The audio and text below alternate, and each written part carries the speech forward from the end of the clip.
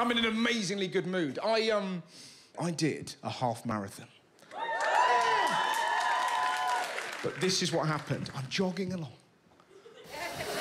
There was a woman about 60 who came up behind me, slapped my ass, and honestly went, "That's what I call good news." She hit me so hard, she left a weird granny hand on my arm. That wasn't even the weirdest part. The next day, I couldn't walk. 13 miles, I was strutting around the house like a newborn pony.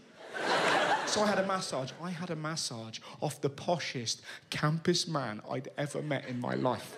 I'm laid on my belly. This was his opening sentence. He's rubbing the back of my leg and honestly went, "Oh, dear God. This is unacceptable." What's unacceptable? Your hamstrings, dear boy.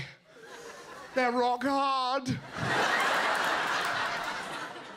I'm sorry. He starts rubbing my thigh and went, "Oh." I was like, "What's wrong?" "Ridiculously stiff." Then there was an amazing moment. He accidentally brushed his hand against my cock. There was a moment of tension, and he looked to me and went, "Finally, something soft." And I laughed so hard. I have never been complimented for that in my life. I heard a rumour about me the other day. Apparently, I'm the kind of straight bloke that would be quite good at gay sex, but I would cry afterwards. And I now want to find a gay man to have sex with him just to prove to the world that I won't cry.